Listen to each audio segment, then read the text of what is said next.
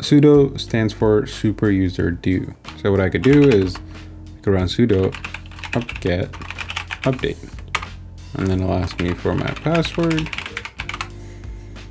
And there you go, top.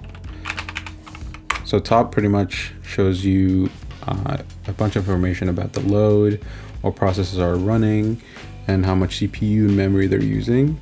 So let's do df first. So if I run df, you can see all the different partitions on my, or file system on my VM. It'll show you how big they are, how much is used, how much is still available, what percentage of that is used, and where it's mounted.